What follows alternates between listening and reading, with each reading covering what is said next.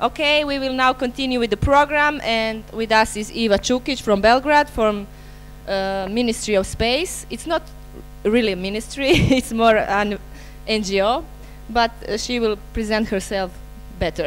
Okay, thank you. Thank you, Irena. So hello to everyone. My name is Iva Čukić, and I'm coming from the Collective Ministry of Space from Belgrade. And you can see the poster of one of our interventions over there. It's a street gallery. We have a long experience in occupying different public or private spaces, turning them into social or cultural centers. And that one is actually the first legal thing that we did, change the bureaucracy system in some small scale into the way that the municipality government can let civic initiative to run some public space for temporary time. But actually in Serbia it's not regulated at all. It's just the thing of the political will and your negotiation skills.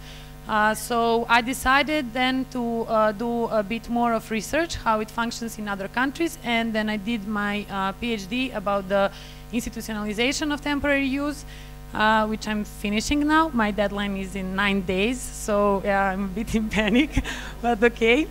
So it won't be full of images, this presentation. I hope it won't be boring for you, but there are some interesting examples that we can learn from.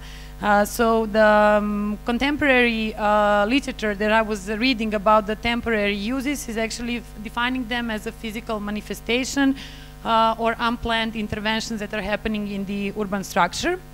And they are not considered as a regular part of the urban development.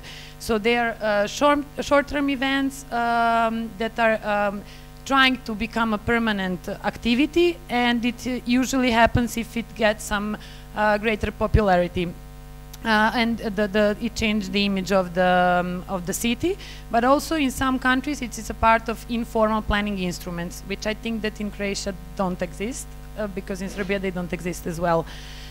So they are based on the do-it-yourself philosophy, and they are usually defined as parts of the new types of informal urbanism. So do-it-yourself urbanism, bottom-up, guerrilla, community-oriented, grassroots, handmade, and even of the wider phenomenon, which is called tactical urbanism and everyday urbanism. And the aim of those interventions is to improve or to contribute to the urban development issues. So those activities are mostly, can be run commercially to be, let's say, part of the formal or gray economy, or can be non-profit and then actually not belong to the system of monetary exchange. One of the first studies it was a large-scale European research study, Urban Catalyst from Technical University in Berlin, actually made the 5 categories of temporary users that are coming mostly from the civil sector. So we have startups, migrants, system refugees, dropouts, and part-time activists. It's very important now to say that all of these categories are coming from not official, let's say, outside of the official and institutionalized domain of urban planning. So after that, there was another study called Temporary City by Bishop and Williams, who are making actually typology based on the planners and architects and practitioners who are now involved into the temporary use and want to make it as a part of the urban development policies. So we have these 6 categories. Creative milieus, they are like something that we already mentioned several times, based on the creative industry phenomenon and creative city idea. Then activist and community uses, which are more community-oriented projects. They can be urban gardening, squatting, social centers, etc. Places for the independent culture and counterculture. Then urban spaces, which are actions in the public spaces. One can include also kind of protest and being in the public space for a longer time. Then category of consumerism, the pop-up shops, pop-up restaurants, they're very common for the UK, and the private sector initiatives. And basically this typology is very common, is based on the 70 case studies, mostly from UK. And the sixth one is very interesting because I don't know if you have it in Croatia, but there is in UK the taxes for not used property, and they are super high. So actually the private sector is forcing temporary use in order to reduce their taxes. There is also another kind of typology. I don't know if you can see them, the difference between the ephemeral uses and interim uses, like in between. And then the first one is initiated by the bottom-up initiatives, mostly artists or community organizations. They can be legal or illegal.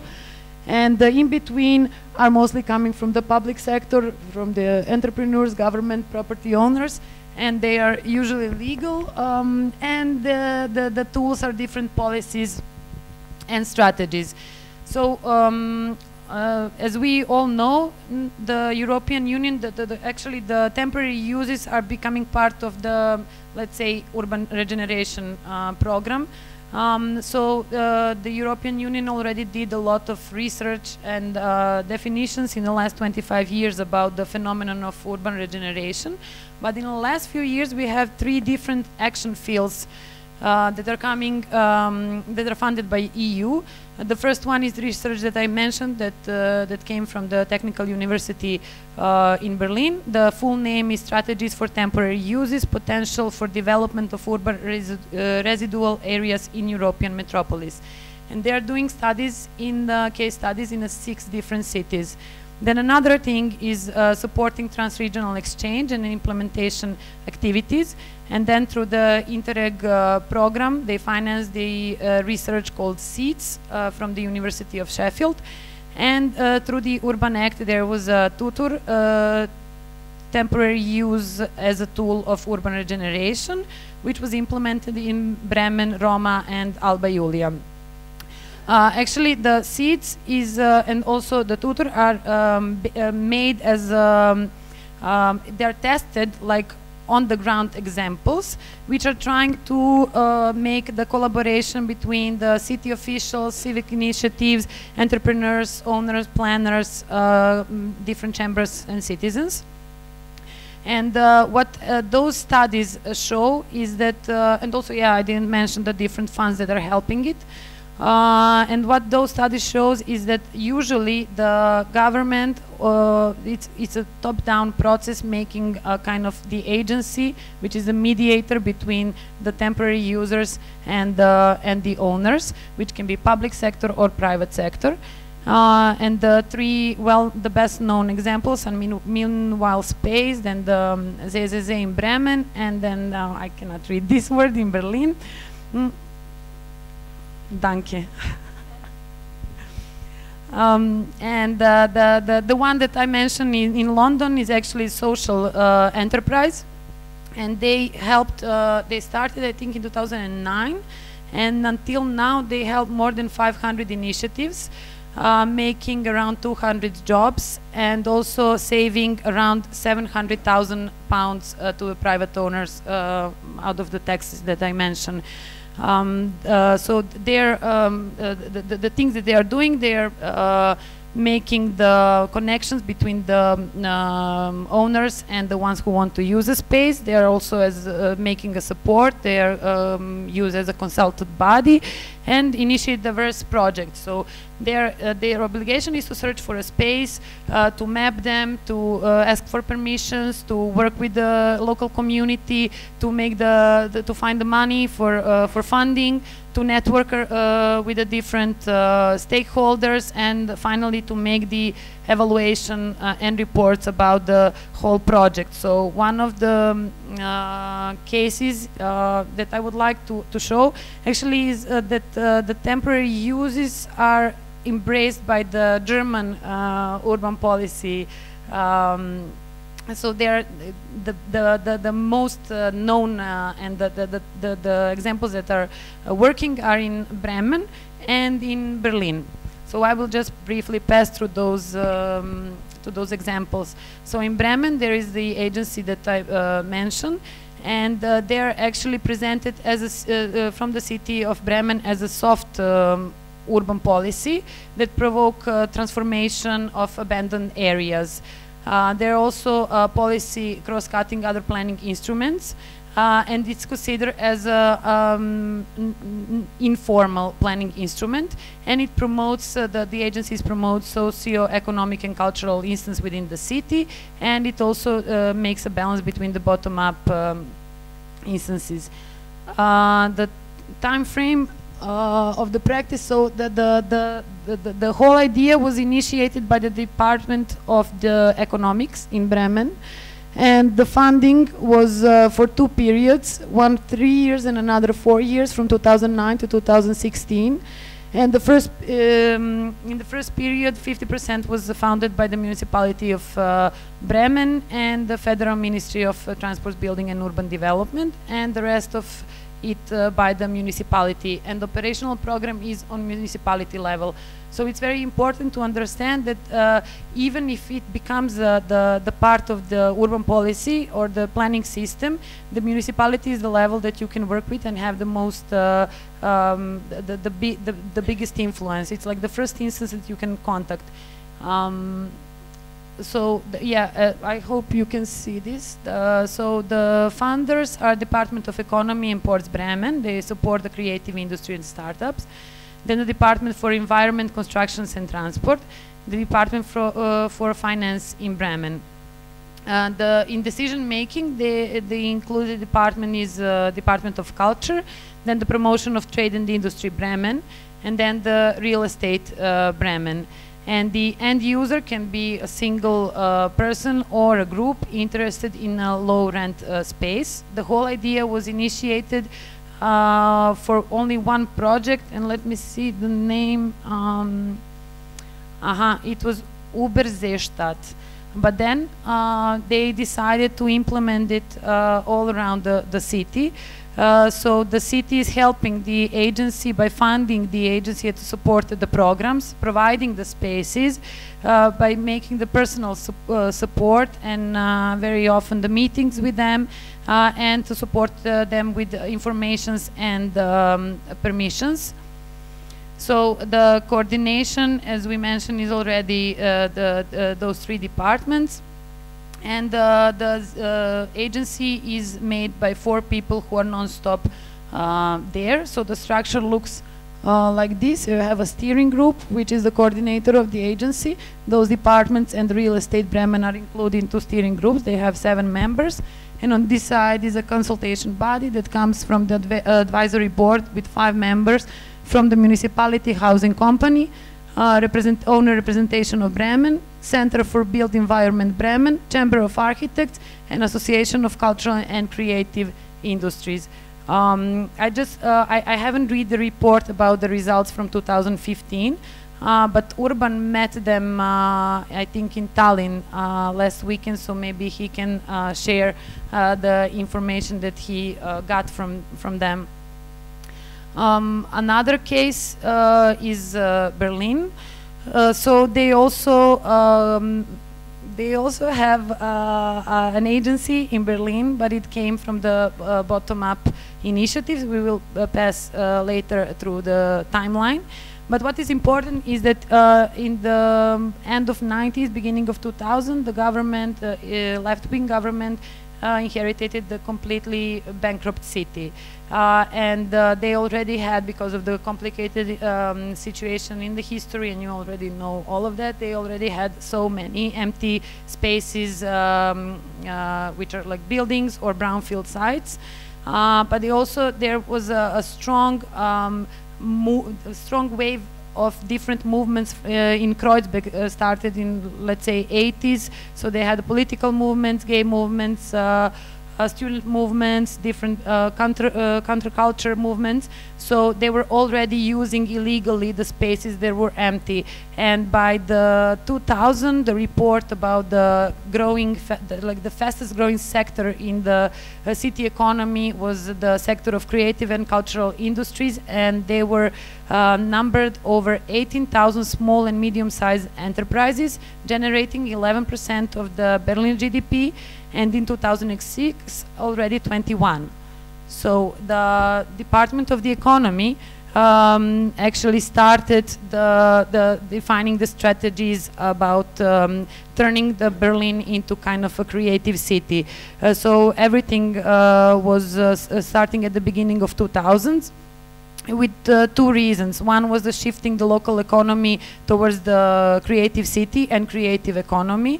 And another was forcing the tourism marketing agency and making the new image of Berlin. And it was the temporary or interim use was actually allowed in the spaces that belong to the public companies. So in 2001 there was a company called Liegenschaftsfonds create to market those publicly owned sites and properties, but it didn't have at the beginning anything to do with the temporary uses. So their role was to sell the property that they have. As I mentioned, in 2002 there was the integrated concept of creative city. In 2003, completely beside of all these things that are coming from the top down, the bottom-up initiative made the interim organization agency that was working with the property owners and the temporary users, and it happened in Marzahn-Hellersdorf. Actually, the people who were living there, they had a lot of open spaces, and they made like an advertisement or something, like free ideas for free land or something like that. And that's how everything started. And then the municipality officials and city officials start to work with them as well. In 2003, public subsidies went to those small organizations that were actually promoting temporary use. And then the Department of Urban Development actually wanted to get involved with the temporary use into their policies. So at the same time, they did the study about the vacant areas in Berlin and the study about people that are using it. So, for example, this amount of spaces are announced in their website, and now when everything is functioning, you can just go and visit everything that exists that you can use for a short-term period. And another study was about the initiatives, so it's called Urban Pioneer, and at the end it was published as a book in 2007 by Klaus Overmaier. He's a landscape architect, and he was involved also in the Studio Urban Catalyst in 2003. So if you take a document that is actually listing more than 100 different temporary users in Berlin, you will find one in English on the website of the department, and also printed book which is called Urban Pioneers. The thing is in Berlin that they are using the informal planning instruments to implement the idea of temporary use, and the most important plan is the local development plan. So it's not a detailed plan as we know when you want to build something. It's a different kind of plan where you can implement your ideas and have a non-stop conversation and collaboration with the different sectors and with the municipality officials, and that the decisions made on that horizontal level are going up. So that's how you make the connection with the Senate department, and upside down. The vertical and horizontal collaboration works pretty good for, I mean, in compared to Croatia or Serbia, it's like, I mean, it's uncomparable. Yeah. Also, what we have to also mention is that there are many social, cultural, and economic benefits. And the benefits are that people are participating in the planning process, and they're creating the different opportunities, they're attracting interests and people, they're creating deployment opportunities and providing the incubator space for the entrepreneurs.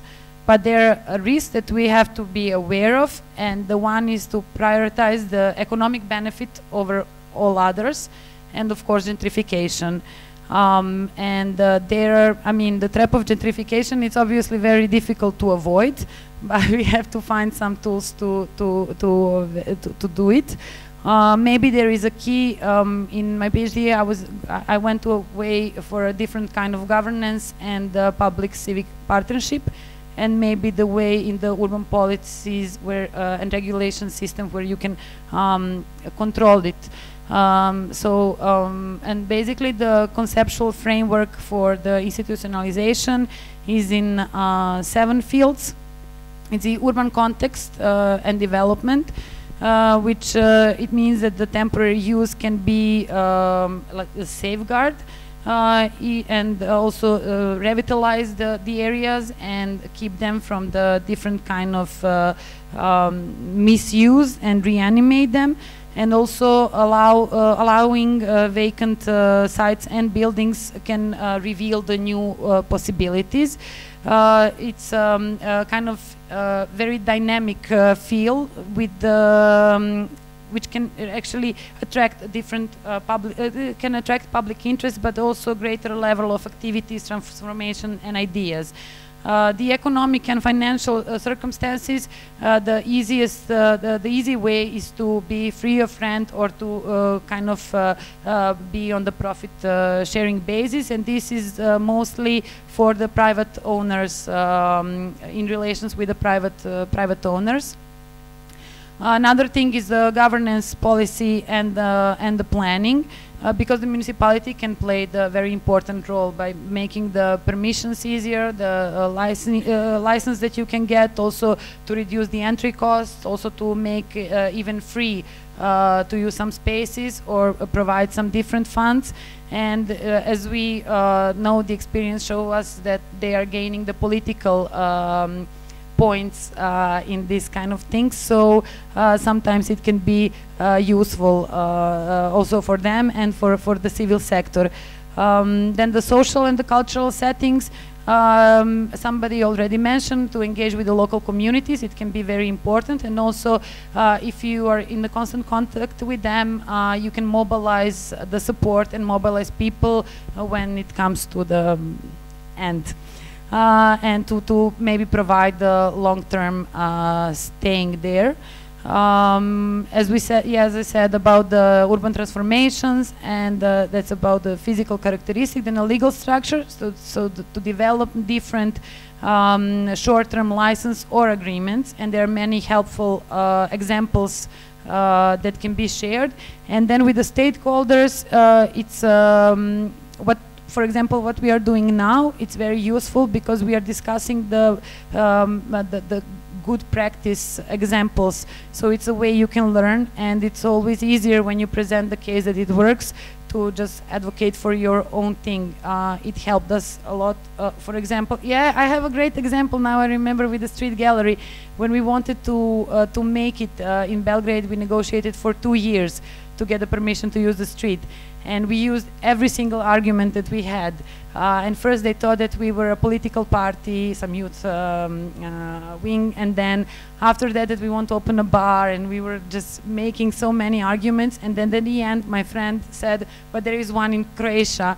Actually, we don't know if there is one in Croatia. And then the head of municipality said, one in Croatia, we will have 50. And that's how we got the permission to build. So yeah, that's also an interesting case. Yeah. So thank you for your attention. I hope it wasn't boring.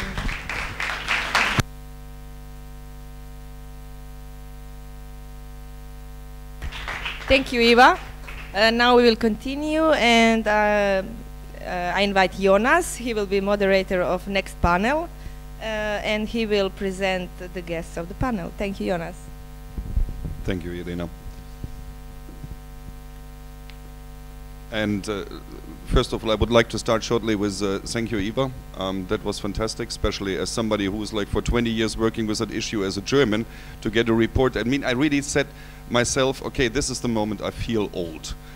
Because I mean, this is something like somebody really so fantastically summarizing, mainly, by the way, like you were very much focusing on German examples, and like being myself connected to all of these people also personally, then you feel like, oh my goodness, this is already history. It's already a PhD. So, yep.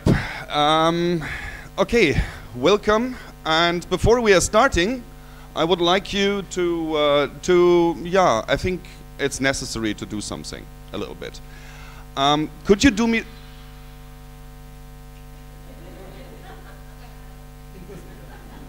That was good. Could you all do me the favor and stand up? 1 minute.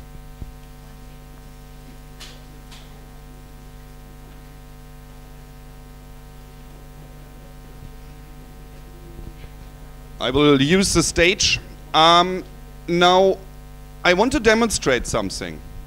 Will take us a few seconds. Could you please introduce yourself, but all parallel and in your mother tongue?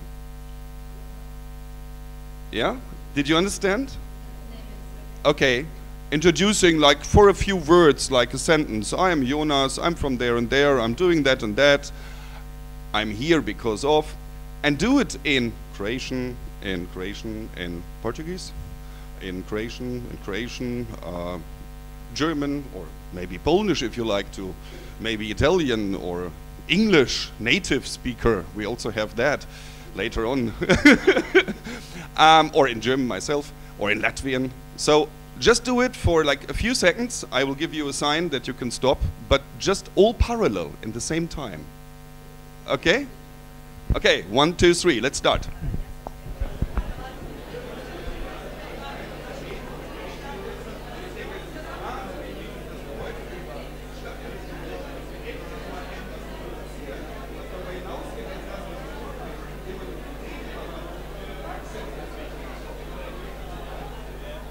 Okay, thanks a lot. So, please sit down.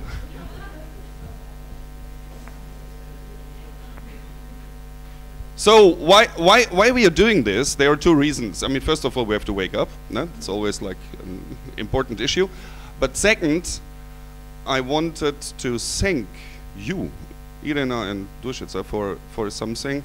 You brought such an synergetic effect with all of these, I don't know how many cultures we are representing in this room.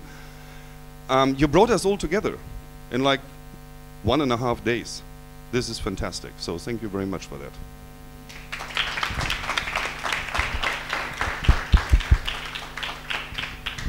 So, now we have done that, now we can move on. We have a panel now, and I thank Eva even more for her introduction with this presentation about her PhD, because she has opened the floor now for the issue that we have to talk about. We want to talk about municipalities and the role of municipalities and how do they actually, hopefully, probably, or sometimes very effectively, are using certain tools in order to, coming back to the cases that she demonstrated, tools in order to actually promote some kind of different urban development, some kind of different handling of abandoned spaces. And I'm explicitly also not talking only about buildings. Okay, we have in our title of the project that we are representing here, new ideas for old buildings. But I mean, when we are looking on Pula and the example of Pula, then it's obvious we have to talk about spaces, you know, about wastelands, about however we define that monstrous situations that we have seen today morning. I mean, it was or lunchtime. It was, yeah, it's very impressive. I mean, you're really speechless. You don't know anymore what you should say about that. So now I'm first of all inviting my panel guests. Let's start first of all with, I will like call you in. Let's start first of all with Anna from Idovčina.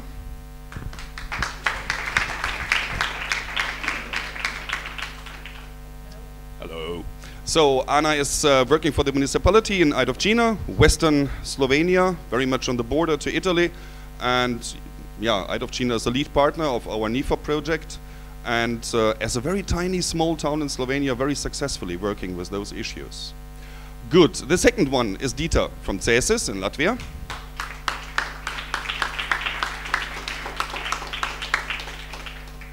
Cēsis is another tiny, tiny small town. In Latvia, somewhere 100 kilometers north of Riga. So for those, I mean, mainly Southern European persons we have around here, it's really far away, very far away. It's on the vicinity of Europe. I mean that serious. I mean, this is How far is it from Cesis to the border to Russia? 200 kilometers approximately, 180, 100 something, yeah. So it's really far away. Then we have, okay, let's take Paul. So, Paul Chapman from Lewisham in London.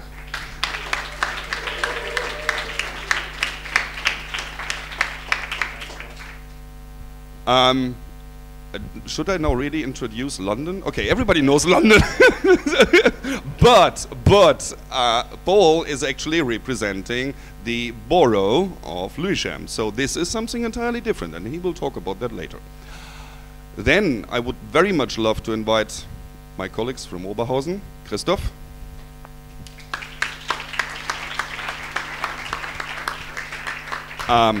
Oberhausen, as Agnieszka earlier said so nicely, the poorest town of Germany, which in fact is no joke, it really is. It was officially the first town being entirely bankrupt. And they got a financial supervisor, which is really a nightmare for a city, to be honest. I mean, you have to manage that, and obviously they do a little bit something.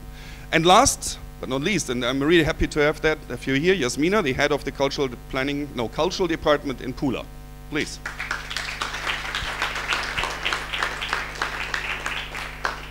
So we have the borough of Lewisham, London. We have Ajdovština, Slovenia. We have Cesis from Latvia. We have Oberhausen from Germany, and we have Pula from Croatia. So you see, like, I mean, it can't be more intercultural. We have a good mix of gender. We have an interesting mix of, it's say pro-gender mainstreaming. We have a good mix of ages also. So that all looks very well. Now. East and Western Europe, Northern and Southern Europe, so everything is there. So perfect. Non-European Union we don't have, no. Okay, that's sad. Nearly. Oh yeah! Let's talk on 23rd of June. Thank you for that. No, not thank you for that, please, but yeah. Okay, and now a little bit something about the gaming rules. Yeah, so we have a small game now. The game is called Panel. So first of all, our issue is what the municipality, what a public administration, an authority, very hierarchic, often understood, which it is in fact very often not, or it could be different. What can they do in order to promote a certain kind of different development? And I think it's very important. So we give to each of you 5 minutes for a short statement. Since we have only around an hour for all of this, I would really love that you keep the 5 minutes line.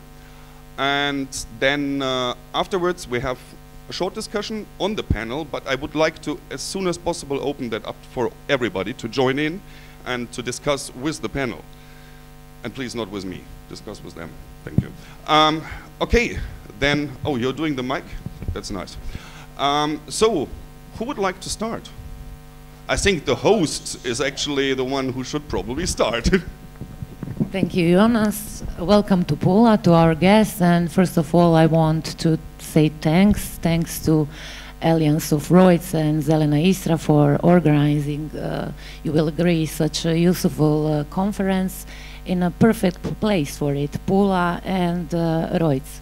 The topic is really suitable for this area, as we have not just new ideas, but very old, great quality ideas. And as Jonas said, not just old buildings, but areas, abandoned areas, excluded with former military buildings, walls. 30% of the city are excluded from citizens. I know that some of you came a few days ago and you could make a conclusion that we were strongly militarized during the centuries. So the result is over 400 objects, miles and miles underground tunnels, buildings, fortresses which are empty, waiting for new purpose, for new content. And in our case, good ideas are not enough, unfortunately.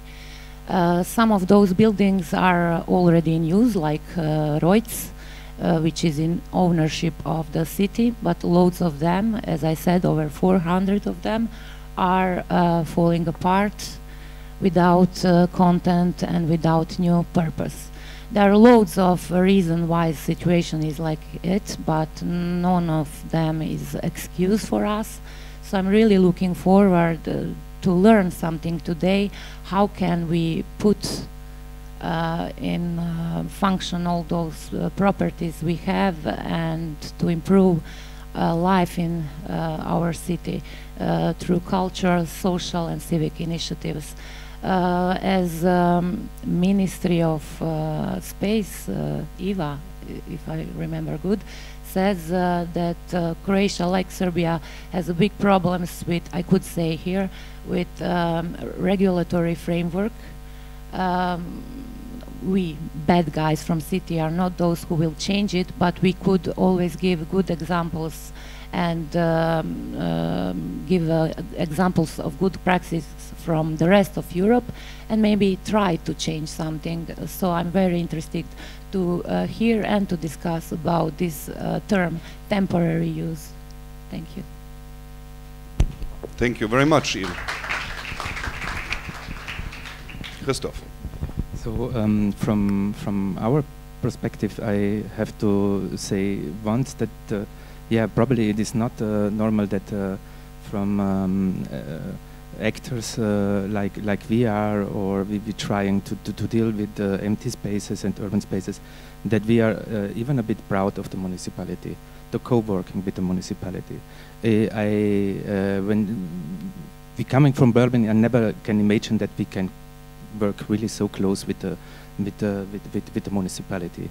This gives us a lot of hope and to push forward the project. It was, let's say, for us really important that they that we work in and discuss really from the beginning on in one level. It was not hierarchic, and that we was really try to keep forward with the resources or with the condition even what the city has to keep forward projects.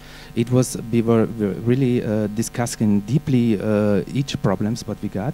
So it wasn't many, from the financial situation even to the to make it legal. It was a building under the heritage condition. It is a main station where the construction laws, it's like by the airports, higher than the normal construction laws. So we were dealing like really under difficult condition, and but from the beginning and a lot with trust. So even we prepared all the papers or all the stuff behind. So but we have to say the municipality, they give this, us the human resources, or let's say the person behind, they support us. So they don't have put in money, but they bringing still on from the political level to the municipality level. They said, okay, let's try to keep this project forward. So I have to say, yeah, it is really important to have a close relationship even with the municipality. And now we have another situation where we need it again. So now we have the contemporary situation about the refugees in Oberhausen. So still we have 3,000 or quite 4,000 new new Oberhausener, new citizens, and we try as fast as possible to bring our credits from the past to this topic. And we have empty buildings, and we think that with these human resources we can reconstruct and reuse a lot of empty spaces for needs, actually needs that we have now. And I think these are totally new situations, and even in the other creative fields we think on this, but to go over the think, or let's say to come in this situation that we can from the thinking to doing, or let's say to this Italian saying, tradire e fare c'è in mezzo il mare, between the doing and between the saying and the doing we have to cross the sea. So that's what we try, but we can just do this if we bring the municipality in. But they are in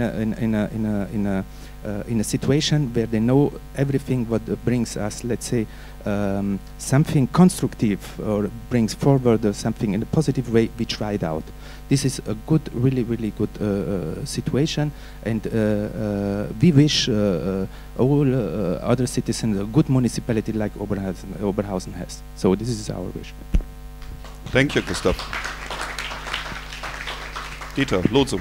Okay, I can speak about Cēsis case, Cēsis situation, and from the perspective what municipality has been doing in last, let's say, 10 years.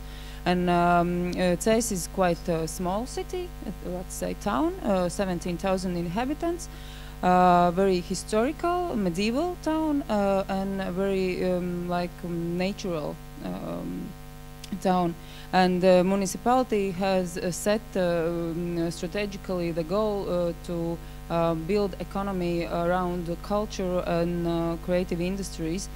And they have made investments, financial investments in different buildings, but also they have gave the opportunity for some private initiatives to bring attention to Cēsis city as a cultural city. What I was already this morning mentioned that a municipality let the people to experiment with the city and in the town, sometimes like politicians and also the mayor don't understand the creative way of thinking and what they really will do, but they believe them the vision what they are seeing. So the what is the difference between Cēsis as a good example and for probably other municipalities in Latvia, that they are the municipality mayor is letting people to experiment. They are really acting. Also, the municipality is acting with own buildings, not just looking how they are staying empty and doing nothing, but really acting. And experimenting. Yeah, I think. Thank you. Paldies. Anna. Hi, I will talk in numbers and then I'll tell you the reason for the numbers. The municipality of Aidosčina has quite a substantial amount of premises in public ownership, in municipal ownership. Most of these are full with content, about 5% of them is empty. All the housings are being leased or for non-profit use to socially disadvantaged people, whereas the other about 85% of them are business premises.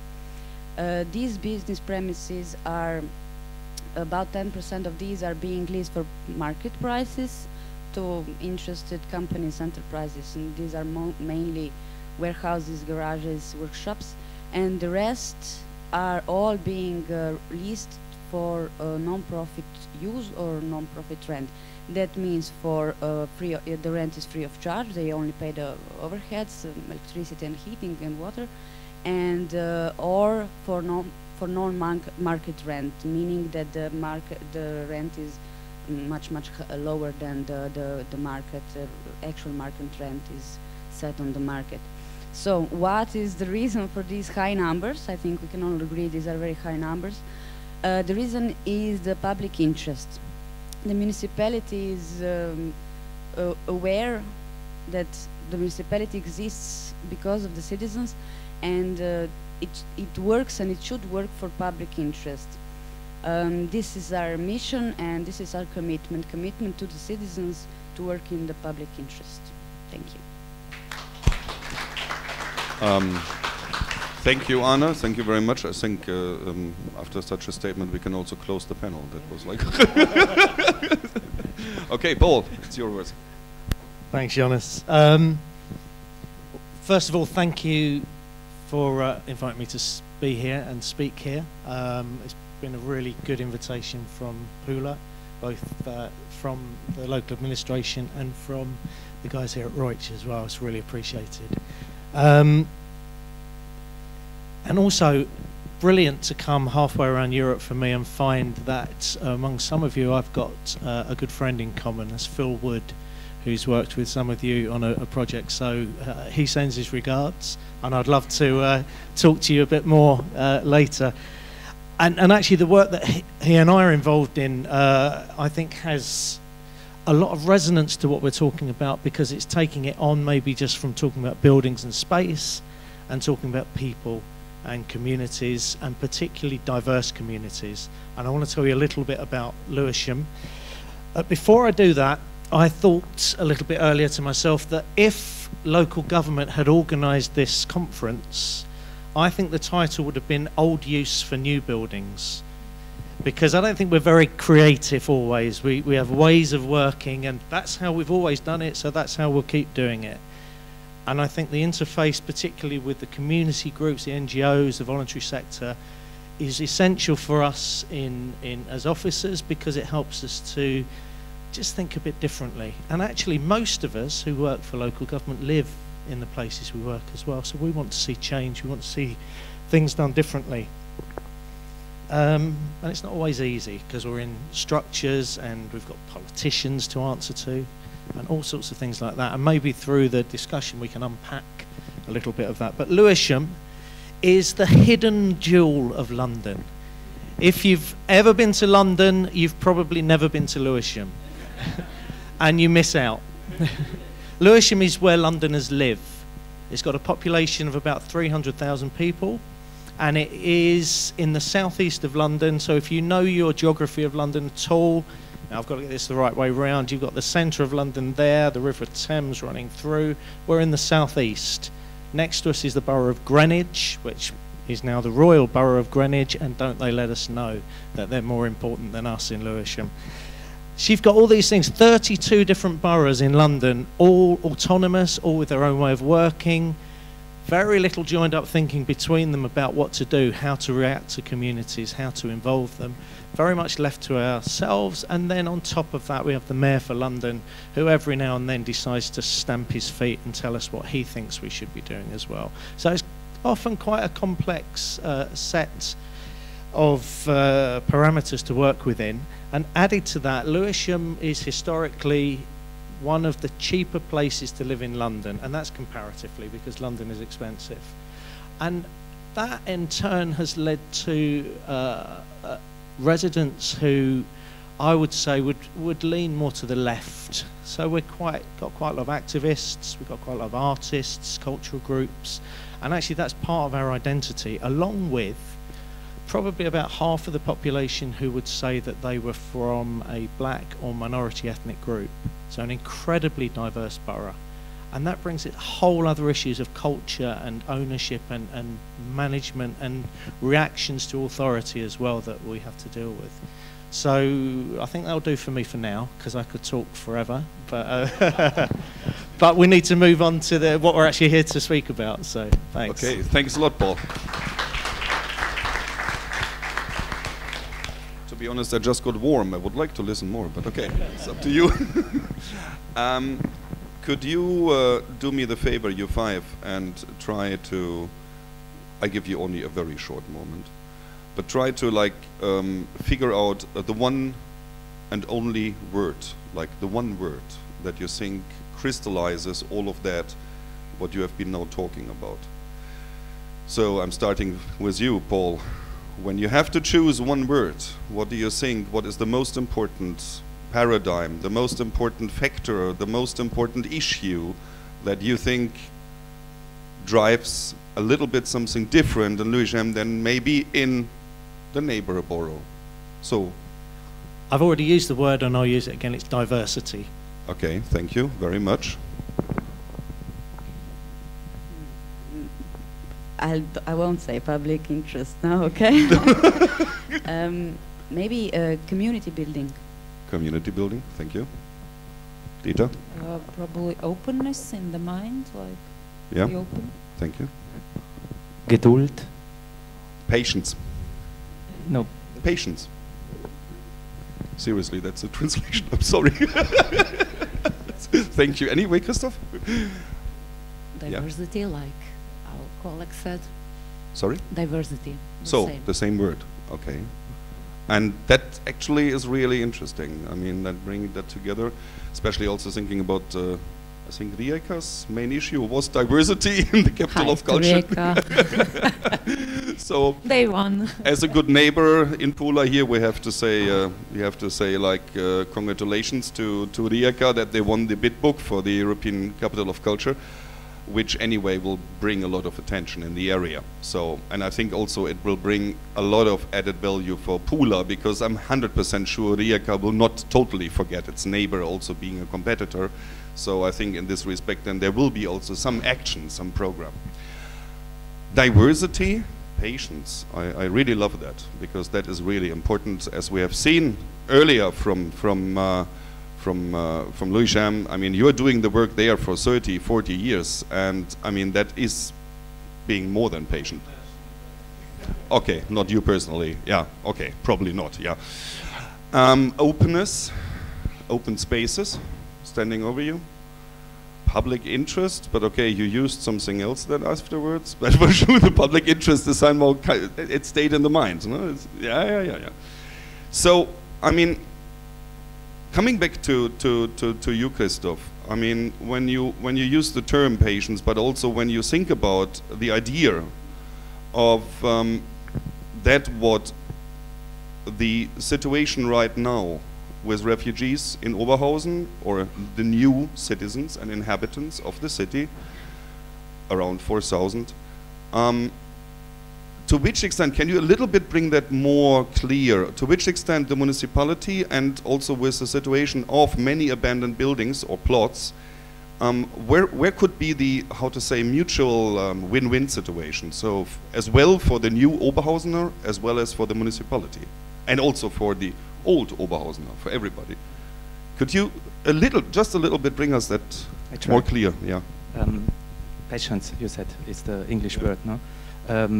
Yeah, to the diversity and passion, it's quite near.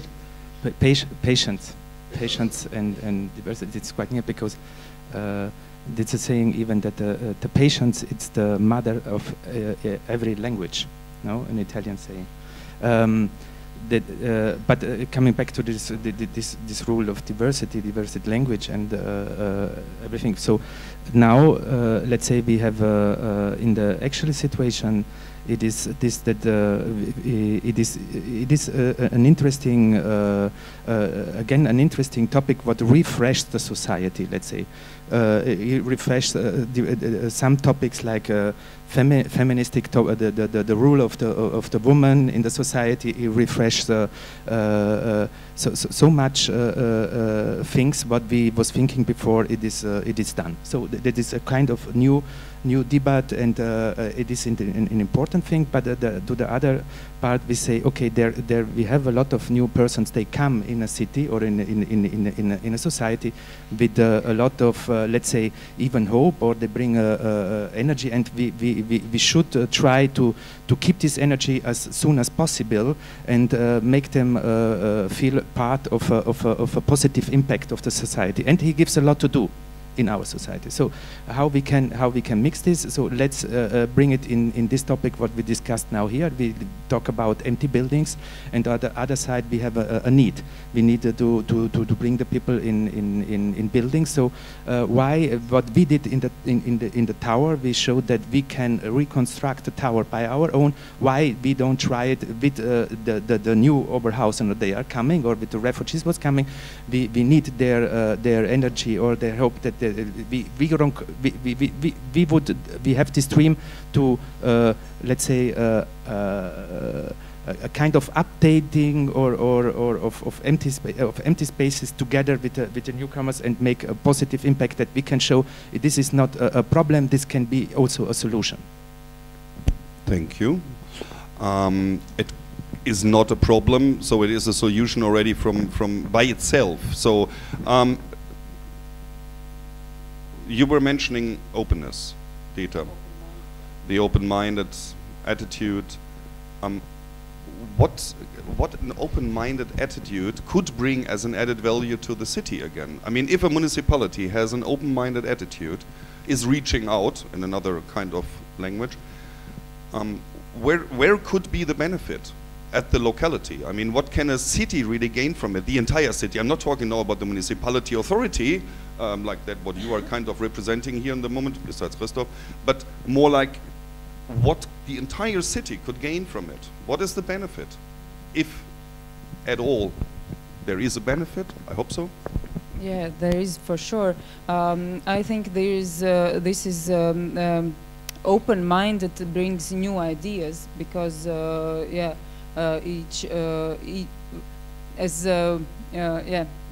I have some Latvian sayings in my mind, but yeah, it brings new ideas, new initiatives, new activities, and yeah, new perspectives for the old places or old situations.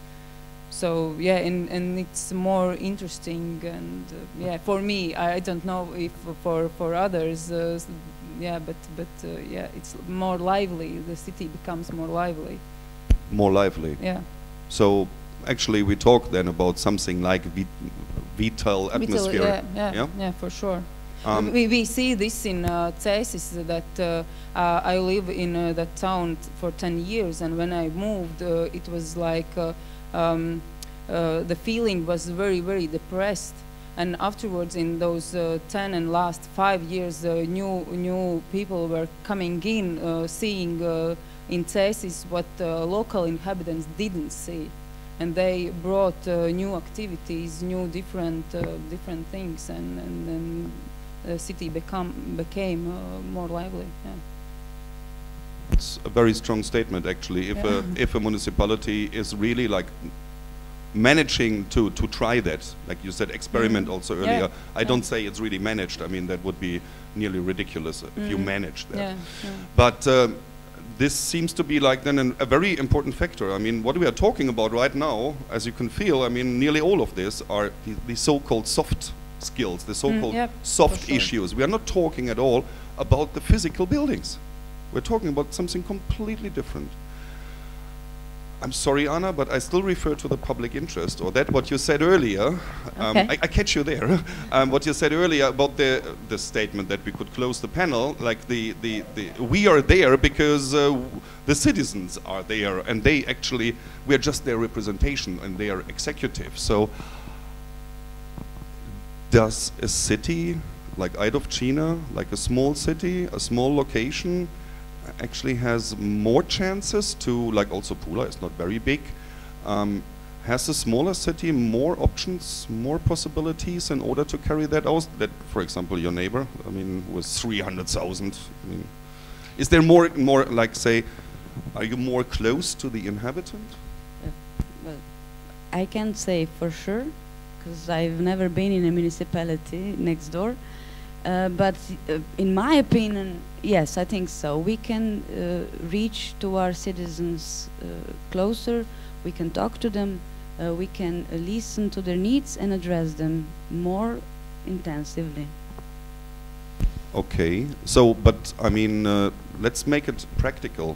Like today morning we were like driving around this city, this beautiful city, and in all its diversity. Beautiful city, also like the language of aesthetics here. I mean, it's everything. I mean, you're standing next to a Roman temple and you're looking on crans in the harbor. This is crazy. That's fantastic. I mean, I love that. Could you imagine a spot in this town where the municipality officials, also Yasmina and other ones, would have a chance to reach out to like say like, hey, here we are, bombard us with whatever questions, ideas, and interests? Could you locate a space that you have seen so far? Like a specific space? I'm not sure I understand you. Okay. Thinking about the city and what you have seen so or Pula, what you have seen so far. Can you make out a place where you think like you could really like reach out to people, like invite them there and then talk to them?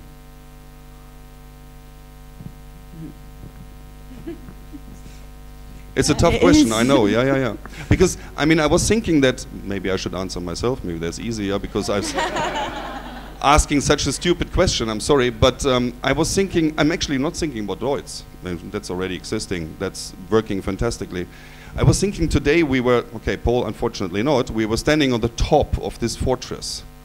And I was thinking when I was standing there, this would be the place you could actually talk to people, like together, like meeting up on the hill, on the absolute top with the inhabitants and creating together at that space. And it's already like a place for parties and for festivals, so why not inviting people? Sorry for that dumb question from Jonas. Okay, it's my fault. No, it's my fault. I didn't warn you before not to ask me hard questions. Okay. Diversity, Paul. What does diversity bring us? I mean, this is this term that we are all abusing. I mean, Jane Jacobs already has like bombarded us 1959 with her book about diversity. So what the heck is diversity all about? What does it bring us? Well, in Lewisham, we have a motto that says the diversity of Lewisham is our strength. So actually, it creates community, but it also is difficult. It's difficult to manage. It's, you know, if we're thinking about buildings and space, there's a demand for buildings and an expectation sometimes that as a local government we can just hand them over, and that's not always the case. It can create tensions. There's an expectations that maybe particular groups or misunderstandings that particular groups are favoured over others because they have a space, whereas some don't. And some of that's historical, some of that's when groups come in, different nationalities and that. And I think as well, there's a bit of a tension there between, well, we know best because we're the municipality, you know, and actually then if you've got the NGO groups or local communities saying, no, we know best because we are right at the grassroots here, therefore we've got the ear of what's happening. What that creates is confrontation rather than dialogue, because you then defend your position, and that makes the management of space and buildings and things like that much more difficult, because expectations are very different about how they can be used, why they can be used. But I think one thing that hasn't been mentioned necessarily yet by the panel is money and funding is the other massive player in all of this. Very good, thank you for that. Particularly the fact that most of us in local government, I don't know about the rest of you, but we have a third less budget than we had 5 years ago. And that's a lot. We're talking £90 million less than we're used to working with.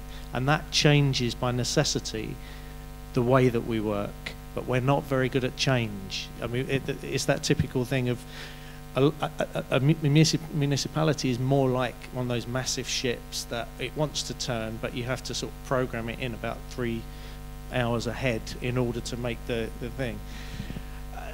So you see what I mean, and yet you've got grassroots people who can react and know what's going on and set things up really organically.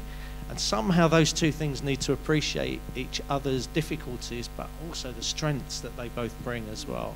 And I think that's the really exciting part we're at the moment in Lewisham. And we have got buildings and we have got space, and we are, I hope, and you know, the guys that I'm working on the Origins project with would hopefully back me up with this, that we're, as a local authority, actually been quite creative in thinking about how they can be used. And we don't always get it right, but at least we're trying, and at least we're trying to change some of that more confrontational dialogue. So. Okay, thank you very much. That were very important words. But in the same time, when I was preparing for this, I thought a lot about that, what we all are like identifying with the situation at our municipalities and at our places and our projects. I came across 2 words, which I'm very often come across in my work, but exactly here and at this place and preparing for this panel, I came across 2 words. The one word is commitment.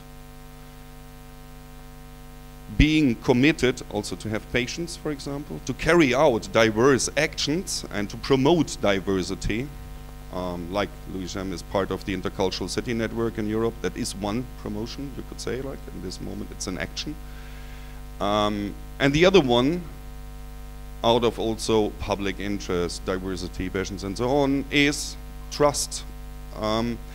When a municipality says they are actively engaging and whatever, like for example here in Pula, like municipality of Pula would offer really like, let's work together on this space, on one of the fortresses, for example, for sure, I think, there would be developed a certain amount of trust out of that on both sides. Like the city would gain trust by its inhabitants, and at the same time also the whoever actors are out there and dealing with the space would like suddenly feel trusted.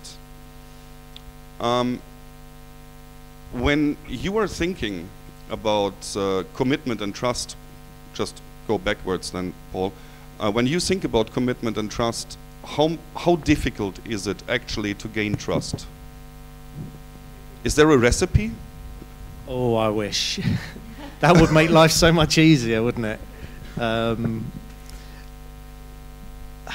Trust is about commitment, isn't it? It's about realizing that other ways of thinking are not the enemy.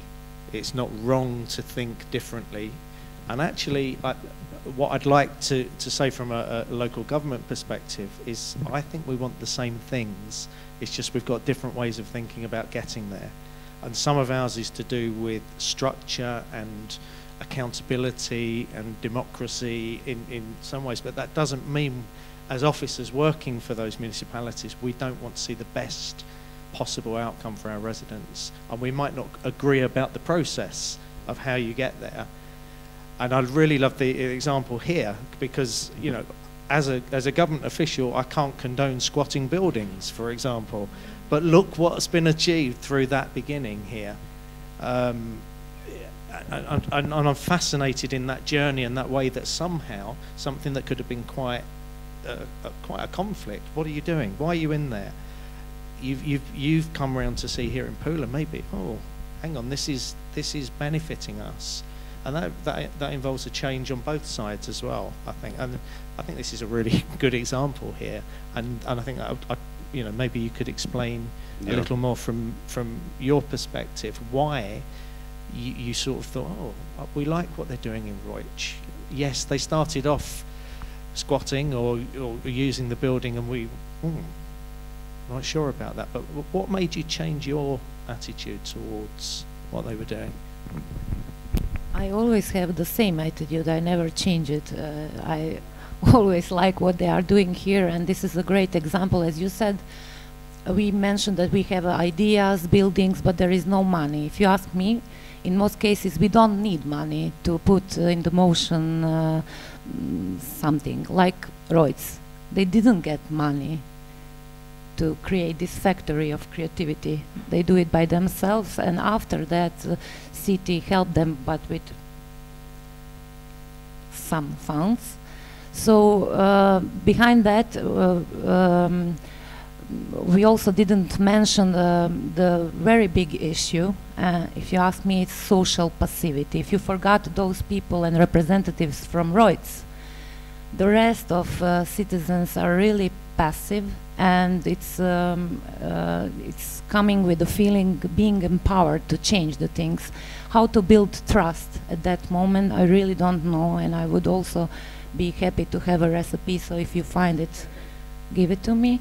And because also we mentioned empty buildings and problems, but I will give you one example.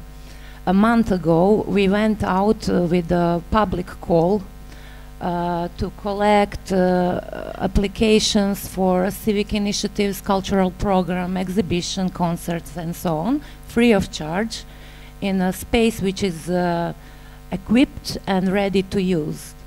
And we got just one applicant. It's for Fort Bourguignon.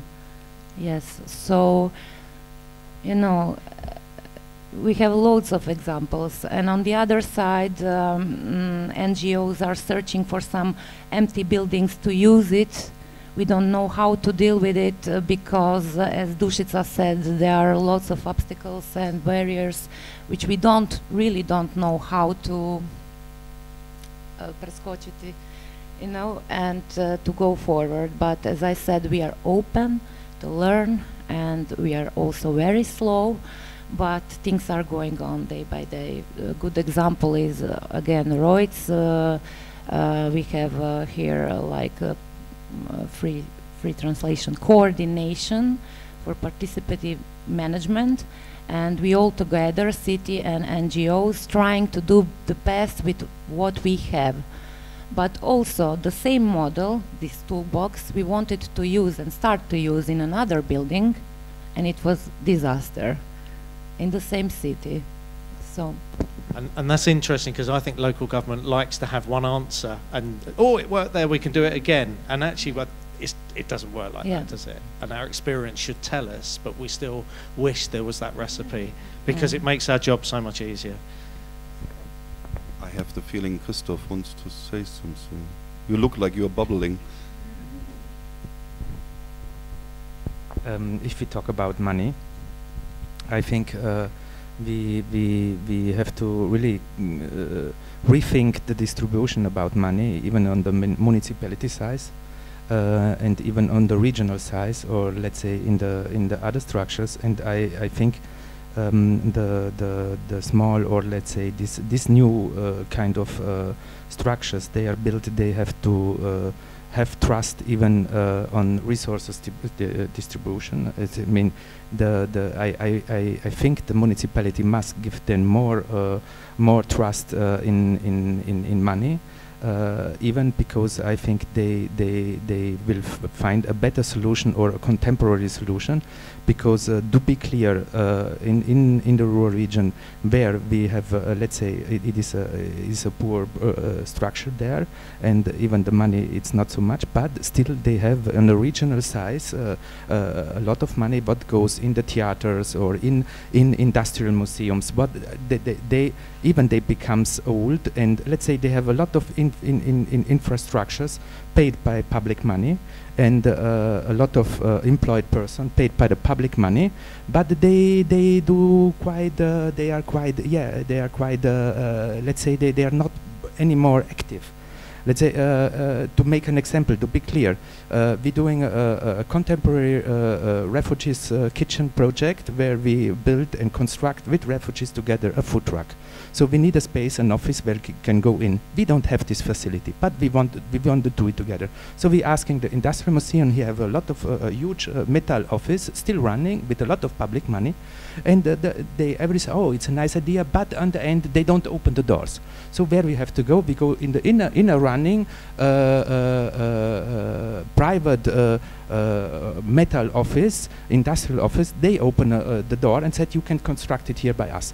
But why the theaters or other publics mentioned, they thinking and dreaming in model of 2030, yeah, in big future dreams. But in the actual situation, they are plumpy. Yeah, that is the same like by the clock of the tower. They are plumpy. They don't move anymore. No, they are still conserving themselves. So this happen a lot, and then we have to think where the money must be gone, or where we have to give this money in this trust. And I believe that in the smaller scale, in the actors of the smaller scale, there are better invest the money than in the plumpy big institutions. It's the same situation in Pula. NGOs are producing more programs and content than institution, but we, as the owner and founders of those institutions, we, upon the law, we need to ensure money for their programs and paychecks, and what is left is for NGOs. But also the problem is on I again need to mention a legal framework which is totally out of date. The main law in a culture is from the period of Tudjman and needs to be changed, because the perception through this law for NGOs that they are just a one-year project, and that's it. You are financing their projects just year per year, and they do not have any security. They don't know what will happen next year with them. So first of all, again, we need to change it. We thought that we are on our way to make things happen and change, but then we get a new uredba, a new law, which now it's even worse than last year. And so next month we are going to ministry. This is exclusive news for our NGOs, and we will try to give them suggestions from terrain, from field, yes, and try again to change things. Will we be successful? We will see, but at the moment, yes, I agree. Those who are producing quality programs needs to be paid for it, because we are not finding quality NGOs on trees. They need to get paid for their ideas and work, and no matter if they are institution or NGOs, it's totally the same for me. Okay, thank you. But I actually wanted to open also. Now we are getting a little bit in the end toward, so let's have like some possibilities. There was already somebody saying he wants to say something, so you have your own mic. Yes, I start first. This is anarchy. Yes, I have. Krenut ću ovako jednim drugom observacijom. Igranje tim prostorima, starim, novim, napuštenim je samo igra manipulacije i moći. Ljudi koji odlučuju o nekim prostorima u gradu igraju se s time da mogu određivati koliko će biti nekih prostora iza neko. S druge strane, oni dižu na te zapuštene na određene prostore ovu hipoteku i nakon toga mogu davati plaće i sve ostalo. Znači mogu... No. Primjer je jedan taj. U posljednjih 30 godina 4 puta sam gradskim vlastima dao spisak od preko 30 napuštenih malih prostora u gradu koji i dalje propadaju. Znači pola sata u krugu kad hodate Pulom možete ih naći još i danas. Ne samo za sebe da sam tražio te male prostore, nego sam tražio još za neke druge ljude, a i neki drugi ljudi su tražili. I što smo dobili? Ništa. Jedan puta smo mi rekli čuj, ti se možeš skinuti, tebi ne treba radni prostor, to je satelje. Znači samo tu je igra manipulacije, igranje moći i s druge strane dizanje kredita jer imaju nekretnine s kojima oni mogu igrati. Dalje neko? Thank you. Only please, the next one using this mic, don't be so loud. I didn't understand the translation really. Is there anybody who wants to reflect on that? On Croatian or on English? Možda na hrvatskom. Igre prijestolja, igre moći, to je zabavno slušati o tome. Obzirom da nisam iz odjela za raspolaganje gradskom imovinom, ali... Ovako, to je dala odjelu za kulturu i odjelu za nekretnine. Govorim jedno i drugo, znam šta govorim. Ok, ovako, mogu objasniti ulogu upravnog odjela za kulturu vezano za... Ne treba meni, njima. Njima, za gradske prostore. Dakle, nijedna udruga pulska s područja Pule ne plaća najam za korištenje gradskih, kad su u pitanju gradski prostori. Dakle, svi prostori daju se na uporabu bez naknade i uglavnom po istom principu, dakle na 10 godina, kao što je slučaj i sa Rojcom. Na koji način se dodjeljuju ti prostori? Dakle, Upravni odjel za kulturu postoji već 2. godinu i na našu inicijativu upravo to tražili smo od susjednog odjela, dakle jedan popis prostora koji su prazni, koji nisu tržištu zanimljivi, obzirom da 2 različita odjela imaju 2 različita cilja. Njima je prvenstveno cilj da se brinu o tim nekretninama i da prvenstveno od njih prihoduju sukladno zakonu. Ukoliko ne mogu ostvariti nekakav prihod na tržištu, jer te nekretnine nisu tržištu zanimljive, daju ih na raspolaganje, dakle na uporabu bez naknade, što udrugama sporta, invalida, kulture i tako dalje. Mi smo uspjeli ove 2 godine dobiti, koliko se sjećam, nekih 5-6 prostora u kojima su se otvorile galerije. Dobili su, dakle, pulski umjetnici na temelju predloženih programa koje je ocijenila komisija, ponovno odabrana od strane udruga institucija. Ocijenili su te programe i na temelju tih programa, dakle, umjetnici su dobili svoje prostore, konkretno u Kandlerovoj. Nakon toga, evo sad u ovom trenutku, mogu slobodno reći, smo pikirali još 2 zgrade, i ići će se po istom principu kao i za te prostore u Kandlerovoj.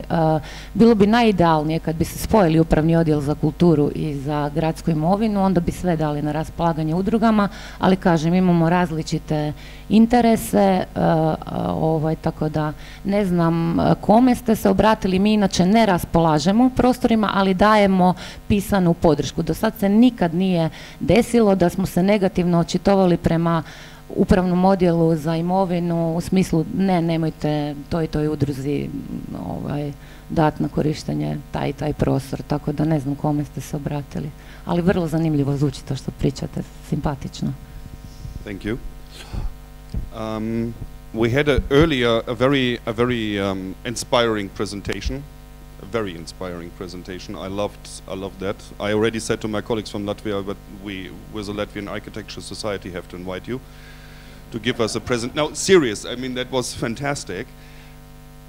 From your perspective, and you were talking a lot in the beginning, you said like, yeah, the questions of legal, the legal issue, the illegality, or whatsoever. I mean, have you found municipalities in all of these projects that you were like demonstrating and showcasing, have you found municipalities being active, promoting you and the projects, or was it more really a hinder? I mean, was it like an obstacle?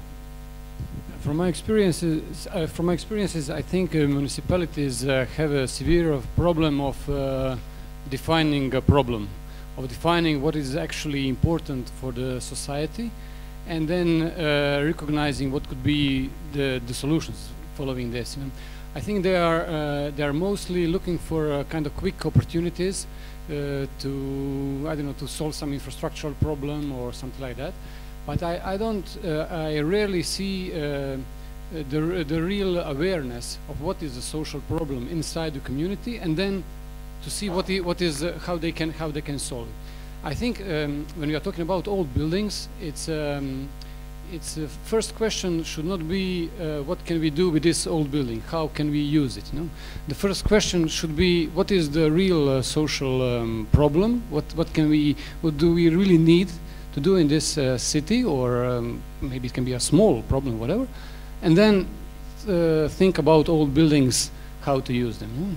That's the thing, you know, because wherever we were entering into this relationship with municipalities, we always have to explain them that these people actually need this space. You know, that should be something that they understand by default. Thank you. Is there any other question, or comment, or I don't know, critical voice? Irena. Maybe just one question for Paul. Okay. I really liked your example of new co-working place hub in old City Hall, because we were visiting it, and it is really example how local authority can push some new ideas. So it wasn't bottom up, it was more top down approach. You made placemaking workshops, you invited citizens, you suggested the idea, so it's kind of different than here in Croatia, if you can. Yes, but it started off a little bit like that, what you were saying. It actually took us internally 3 years to decide what to do with the space. And my colleagues who were part of the event that we had, as soon as we knew that space was empty, they knew what they wanted to do. But other colleagues in other departments, oh, it's a bit risky. Oh, no, we can't possibly do that. The best thing we can do is shut the building down and mothball it. And then they got the bill for how much it cost to do that. And it said to them, okay, we have to find a use for this building. And in the end, they came back to my colleague's first idea. And I think that's because the teams that we were in were having those conversations, but the decision makers maybe weren't. And maybe we didn't sell it well enough internally, but we got there in the end. And the enterprise hubs will be opening up this summer, which we're really excited about. And tomorrow, actually, if you're here, I'll show you a couple of pictures of what that actually looks like and explain it a little bit more as well. But I get where you're coming from, but I don't think everybody in the municipality does that. Unfortunately, it's this, I think you mentioned at the beginning, it's this hierarchical thing. And it often gets blocked at a really silly place where somebody is thinking about money more than people sometimes. And we get really frustrated as officers when that happens as well. We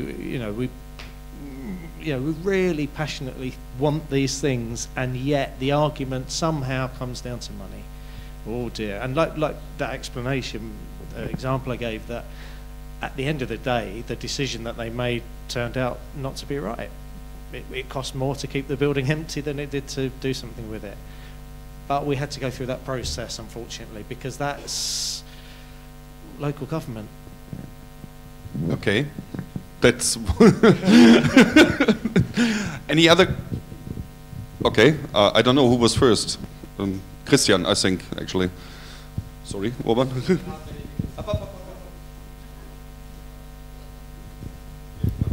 Thank you very much for your panel and your discussion. Where should I be? Not here. And there's a question for anybody who's in public service, I guess. I think the people in the room are all more or less engaged and more or less believing in the viability of this kind of movements and this kind of initiatives. But I think there are no deciders, or public deciders, or private deciders who are present. And Paul was speaking about, at a certain point, it blocks. So when we speak with you about different ways, maybe more viable ways, more inclusive ways to do things, maybe you hear us, and then you bring the story a level higher, and then the discussion changes into a risk management discussion. And I would like to invite you to tell us a little bit, how should we adjust our discourse so that you can bring our story to the level where the decision is taken? What are the risks that they see that we have to comply to in an intelligent way? That's a very intelligent question, a very clever question. Who? I will give a word to Paul. He said a very great sentence a few minutes ago, that sometimes we really want the same things, local government and NGOs, but there are different ways. In my work every day, what I understood is that NGOs sometimes do not think about some regulation which we need to follow, those regulation frameworks, but they just want to realize their ideas, which is great, but it's not so easy. We understand that it's a slow process, it's boring, and it's not logical, but we need to follow those present regulations. Just about regulations, I think the NGOs, they or like from our perspective, we read the regulations, we studying the regulations, and we, let's say, regulations are even it is not so easy sometimes. It's too much bureaucracy, but it helps even to go away and to know if we respect this way and go this way, we come to our dream. So it is not that we just think we don't need regulations. Let's say on the other side we have corruption, and regulation helps us even a bit to respect some rules and to come there. So we go this way, and we do a lot of bureaucracy to come there, and we let's say we for us it's not a task, the regulation. Yeah, I have Anna, something to add. First of all, I'll have to reply to that. First of all, thank you, because that's important, really, yeah, seriously. Just yeah. First of all, you have to be aware that we municipalities are not gods. We have to obey the national laws, the European laws. We can't change them just like that. Second of all, money is always the issue. But we are turning for EU funds, for national funds. Maybe you can do that too. And regarding your question, my answer to you is come with a solution, a comprehensive solution. Do not come and demand something. We want that. Give us that building, give us that. Come, explain your problems, listen to us. We will find a consensus, a compromise. We will find a way, but offer us a concrete, comprehensive solutions. Don't make us our work harder. Make it easier. Paul? That was great. I like that. And I'd also say we all live in democracies of sorts, and you've all got elected politicians who are meant to represent you as residents and voters in your areas. There's nothing that, and this is a little bit off the record, but there's nothing that the middle managers like less than a politician knocking on their door and asking them why they've made such a decision about something when their residents are writing them letters and sending them emails saying, why can't we have this, why can't we have this? And then I think it comes down to, well, you might not get it all, but where can we work together? Where can we get that compromise? So use the political system, however drawn out that might be, but that's what your elected officials are there for. They're there to represent you. And then we're there to act on the decisions that they make. So it's like a pincer movement, maybe. Excuse me, can I try to push it a little further? I mean, we are pushing time right now a little bit. And still Urban wanted to say something, but no, Christian, make your minimum statement. There's a positive interpretation of the situation and there's a negative one. And if we speak about regulations, and I'm not judging an attitude, because it is true, it is legal, and it is risk, and it is insurance, and it is all that. But legislation was centuries of construction, of a social construction that is used to ensure well-being for a whole community. And legislation is being bent for certain reasons and a little less for other reasons. So the flexibility that is necessary, which is the question of illegality, which is present in a lot of the references that we're seeing today, what is necessary in the mental set, what is the mental discourse that you need so that the stuff could be bent in the favor of that community? That's maybe not a question, but just... Exactly. I mean, I love that as a statement as well, yeah. Urban, please. And then we actually have to close, unfortunately. A question of scale.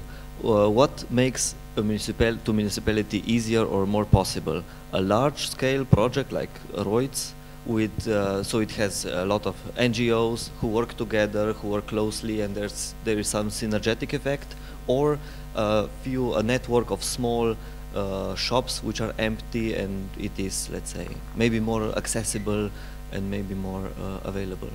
So any suggestion? What is the difference in small spaces or large premises like Reutz?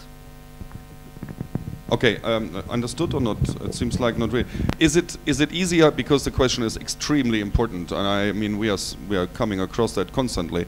Is it easier for a municipality to deal with a small kind of project, or is it better to deal with a big project? The easiest answer, which Anna just says, it depends on the money.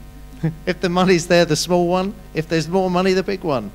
It's really basic economics, and I think, again, what was said about a comprehensive solution as well. If you're coming to a municipality helping them solve a problem that you've both got, you might get more of an ear. If it's more a demand, we need this because or else. Again, it's about partnership and trust, and I think trust has been mentioned a few times. And find someone in the municipality that you have their ear. So I said that a lot of us who work there really, really want the best for the places that we work. Find the people who do that, the ones who aren't just there to push the papers. You might, sort of get an argument between you maybe about what to do. And it's not easy, and it takes time, and it doesn't always work. But I think that collaborative trust-making thing is good. Sorry, I saw. Yep, yep. Christoph, but very fast, please. By big projects, I got the impression that there is always a certain dangerousness behind to lose a lot of money. So what we never should forget is where is the target group, is really a need there, and because mostly where it goes by big projects, there you can burn out a lot of money what can so helpful for a municipality, so be careful. Even some nice architectural presentations and everything, because the municipality believes them, but what that's coming out of the end, it's a big risk. I actually would like, kind of as my statement in the end, yeah, or want to give a feedback. I think that your question was extremely important, because what we are doing here is, please don't fall, there is a gap between. So what we are talking here about is, I'm just break it down now to the smallest participant here in all of this, and this is CESIS, or the Scuola Sesci program, that small co-working space in a tiny little town. This tiny little town has up to, in the center, 50% of the shops on the main street abandoned. If you would come with a great project and tell them, we know how to solve that problem, I am 100% sure the municipality would not immediately jump in that, because it would be a hell of a risk to do that. It's a huge capita, and what Irena just very silently mentioned, there is a completely different issue. There's a social capital also. Let's not talk about the financial capital only, let's talk also about the social capital. I mean, if the project is ending up like the clock tower, that really like hands-on social capital, hands-on, the people themselves on the shops or on the fortresses, and the municipality says, yes, go for it, then actually it could work also with a small risk only in terms of money. But the moment to involve really huge sums and huge projects is always carrying the risk that in the end the municipality or the NGOs or somebody would like really suffer in that, like seriously suffer. While a small project like you are doing, and it's really a small project, when our network will come over in June, you will see it. You can't compare to Reutz. I mean, this take 100th part of Reutz, or even less, like a 1000th part, and then you have the small place there, yeah. So that is possible. That is realizable. This is like built on resilience, on the topic in the area that is there, something that is touchable, tangible, yeah. And I think that is important, that we understand what we actually are able to do. What is our capital allowing us? That we don't try to overstress ourselves. And in this respect, for sure, this is also something very important, breaking it down to Pula. I mean, for sure, I can imagine that both parts here in the city in the moment have really like, how to say, yeah, in German I would say in a very radical, easy way, Hosenschiss. But meaning like, it's really a rude word in a way, but it means like you are really scared. You're hell scared of all of these military territories out there and what to do with it. I can imagine your situation very well, the same as I can imagine the NGOs and the civic society and the culture here who's demanding, for God's sake, there's all this space, let's do something with it before it's getting completely damaged and done. And I mean, it's just a natural place like we have been walking through, the second place today, that was a Vallalunga, that was like a natural reservoir. It was like unbelievable, yeah, the beauty in itself. So I think we just started to talk about some issues. I would like to thank all of 5 of you very, very much, very much.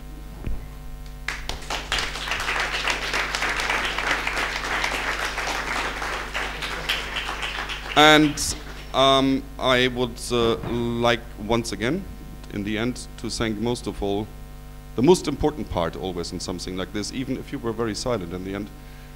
Thank you, audience, that you listened to us.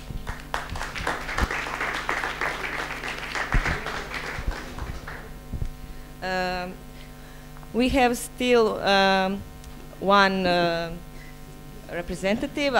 Theo, could you come? Theo will talk about public good management model. Theodor Celakoski from Right to the City. It's really interesting topic, so please don't go. Stay a little bit longer and listen his really interesting lecture. Thank you.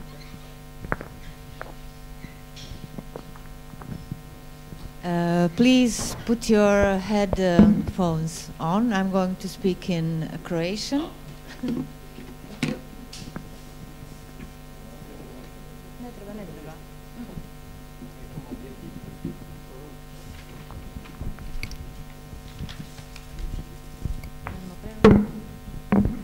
Dakle, mi smo odlučili promijeniti malo ovu zadnju prezentaciju, znači ona neće biti u formi prezentacije nego u formi razgovora, zbog toga što mislim da bi prezentacija na kraju ovakvog dugog dana možda bila malo teška, pa ćemo ju olakšati na ovaj način. Prvo bih htjela predstaviti Teodora Celakoskog, kako se ono kaže, šećer na kraju. Meni je zbilja drago da on postoji, znači on je onaj mastermind koji je iza mnogog strateškog promišljanja što se tiče tema o kojima smo danas pričali. On je aktivist organizacije Pravo na grad. Vodio je u suradnji sa kolegama i drugim organizacijama mnoge kampanje. Zapravo je vrlo poznata osoba u javnosti, međutim kako ovdje ima jako puno ljudi koji nisu iz Hrvatske, onda naravno da postoji potreba da ga predstavimo. Da li bih htio možda još nešto reći o sebi, na primjer? Dobro. Pa evo mogu, I can say just few words that I'm trying to combine both from one side the contestation process around the issues of privatization with the right to the city, and on the other side to build kind of alliances around institutional innovation. So this is both sides of the process of let's say handling with the public, with and within the public domain. Dakle, jako često koristimo pa i u naslovu ove njegove prezentacije neke pojmove koje bi možda na samom početku trebalo malo pojasniti. Pa ću ja onda pitati Teja na samom početku šta je to zapravo civilno javno partnerstvo u upravljanju javnom infrastrukturom.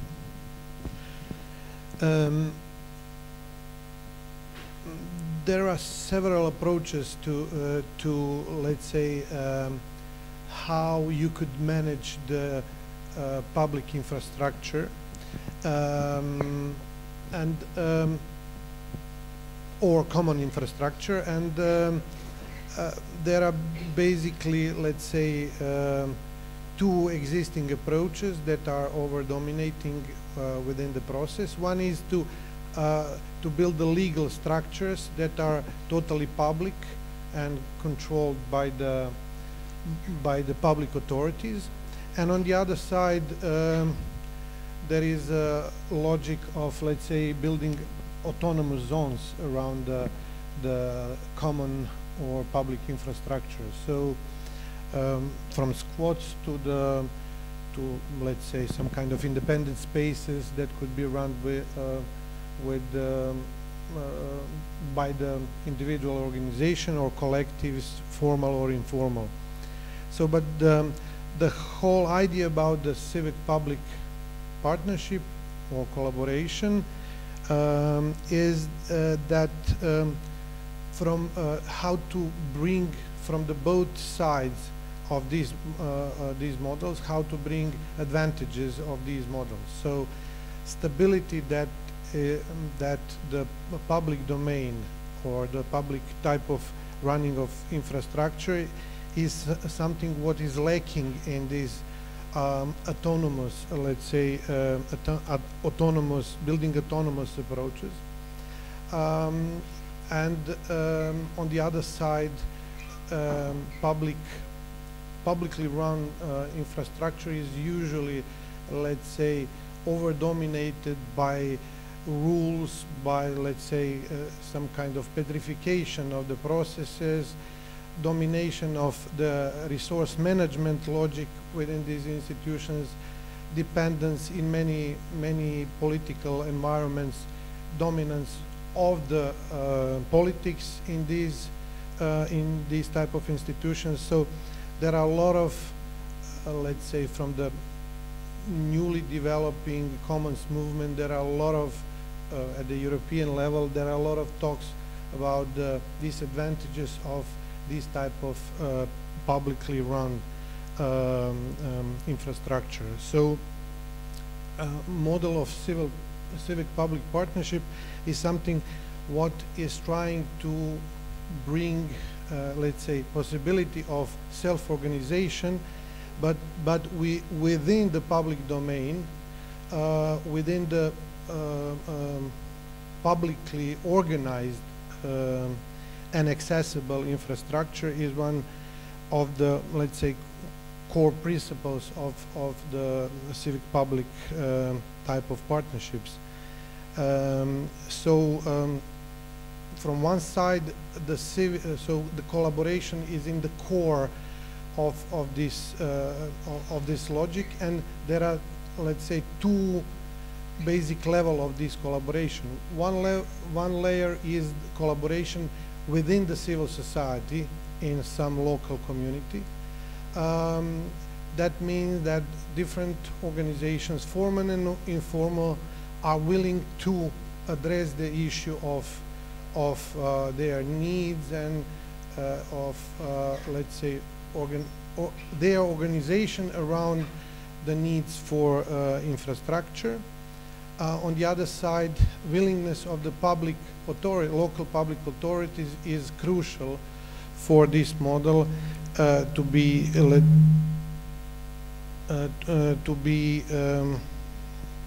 developed. So one layer is collaboration with the let's say, intrasectorial within the civil society, and other is transsectorial with the public.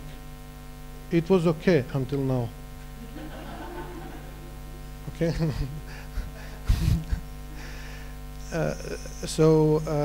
Two layers of collaboration. So it is very intense, process-oriented, let's say, model, and it could be, there could be different, let's say, levels of formalization of this type of partnership.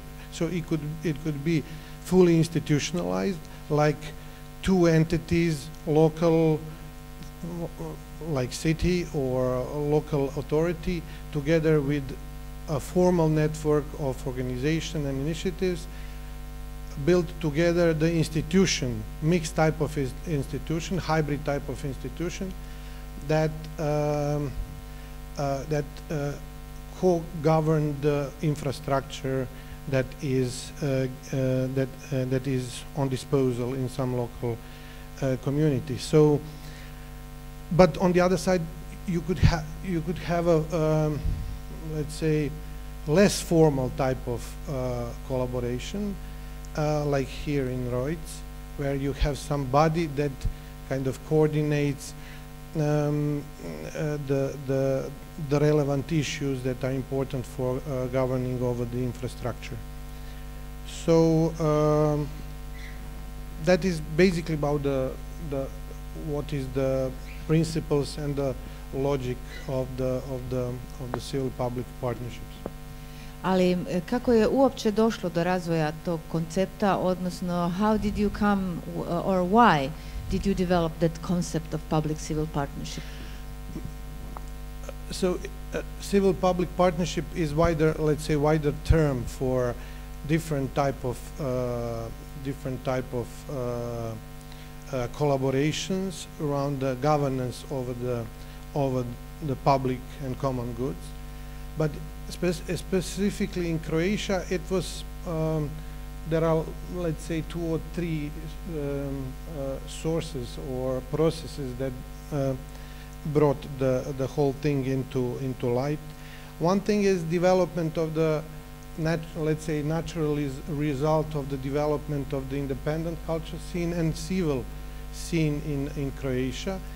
That was successful in the last 15 years in bringing different, let's say, networking, collaborative building constituency within the scene.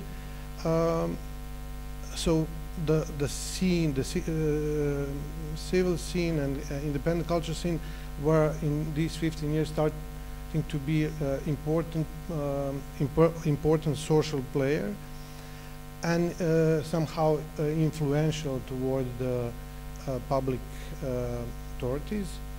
And so there was several public foundations established in Croatia that financing civil society and independent culture also, financing not only for program purposes but also for operational costs, for institutional costs. So we were somehow capable of imagining further collaboration with this type of, let's say, within this type of environment. It's important to say that it is changing now, this environment. We have a new government that is really, some part of this government is even pro-fascistic, and they are really not interested in any kind of, let's say, arm's length body type of decision making in the process. So basically total arbitrary control is something what they are really much into. So they started to dismantle different institutions that were important for the sustainability of the civil society, organized civil society in Croatia. So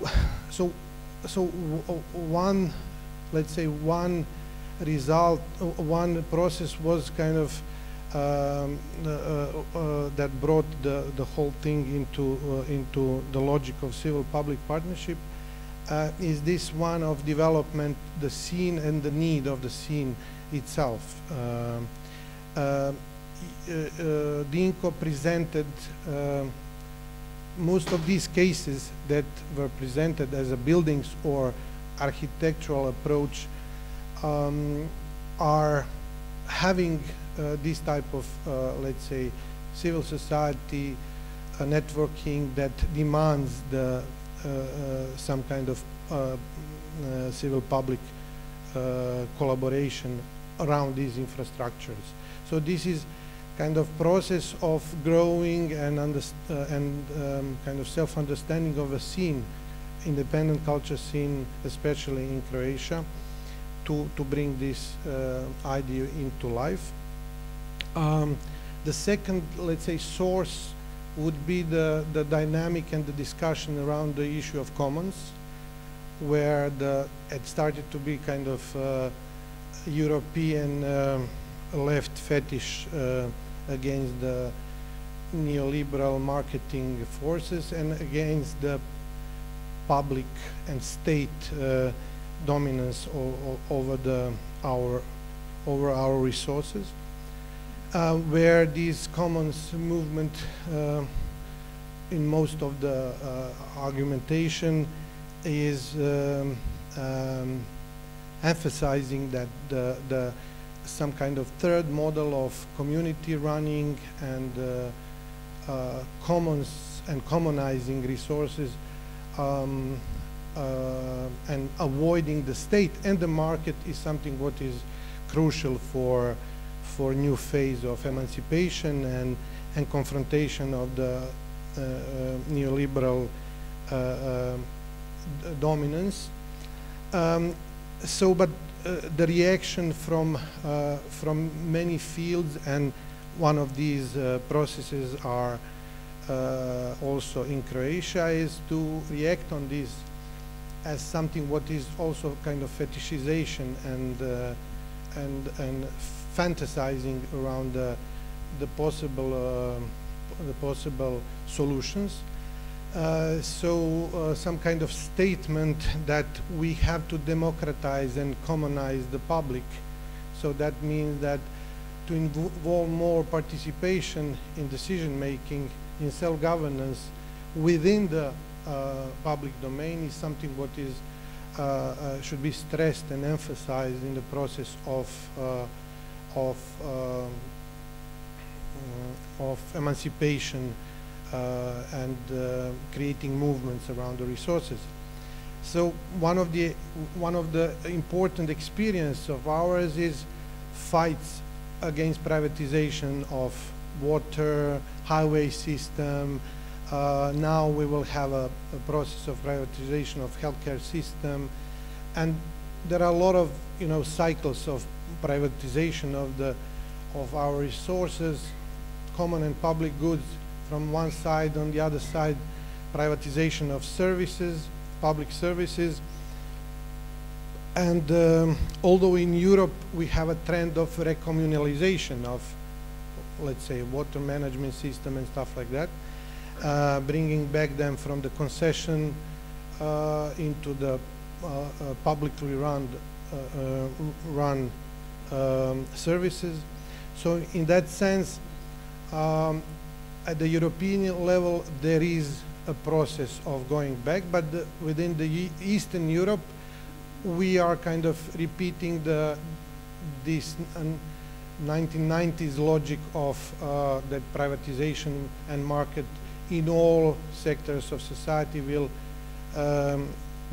bring some advantages or will be successful in management of these resources and stuff like that. So so let's say this process of, for instance, confronting the process of privatization last 2 years, it was around the highways. For instance, in Croatia, we gathered 500,000 signatures in 2 weeks against this, and we stopped this process of concessioning. For instance, at the very early stage, 5 years ago, we stopped with even collaboration with some various social groups, privatization of first, let's say, step in privatization of water management system. We have waste management system also endangered, and there are some starting process over this. So, so as I said at the beginning, this confrontation logic and thinking about how to deal with these resources,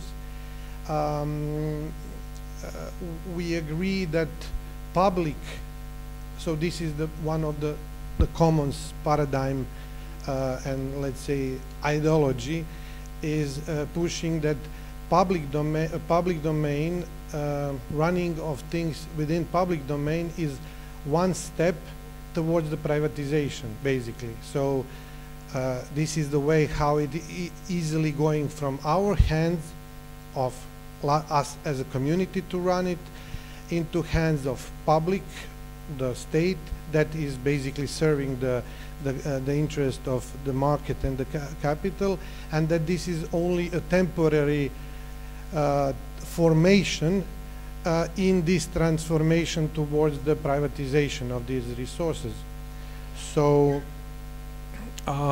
so this argument is pretty much valid when you see how the social state is dissolving and how more and more of the social services are and public goods are turning into privatized resources or privatized management that suck the resources from these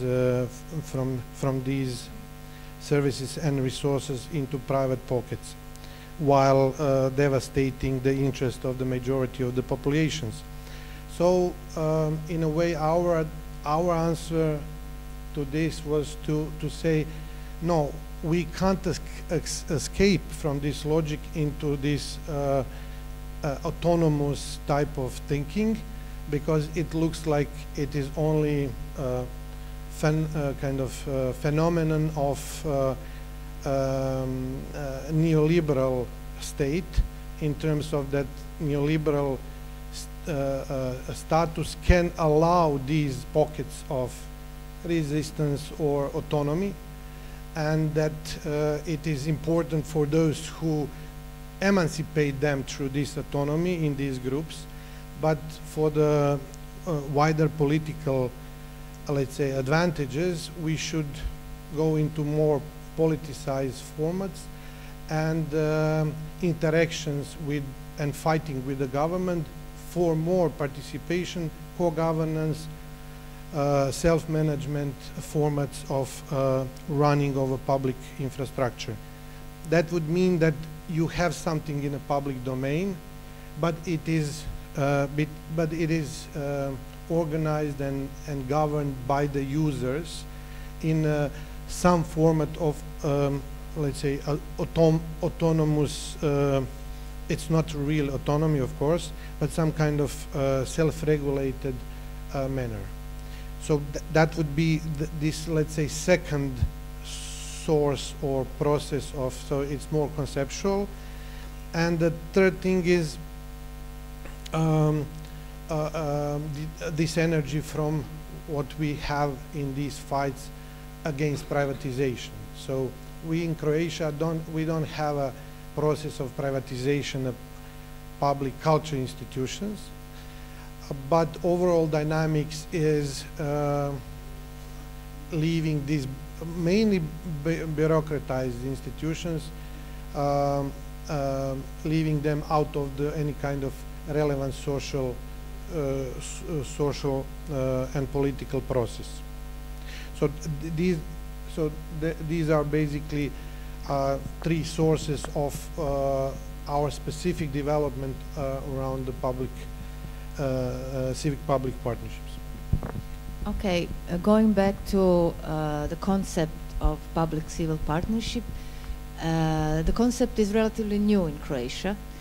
Even though you have already responded to my following next question, please shortly, what are the problems in the implementation of this concept in Croatia?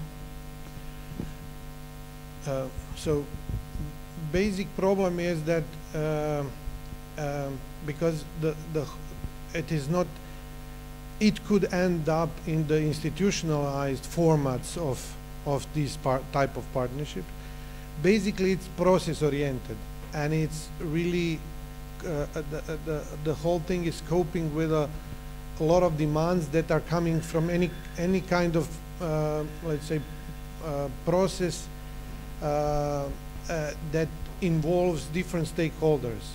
You know, that they don't have a same background, they have different specific interests and stuff like that. So, for instance, the collaboration between the independent actors, like civil society organization, in itself is some kind of demanding process.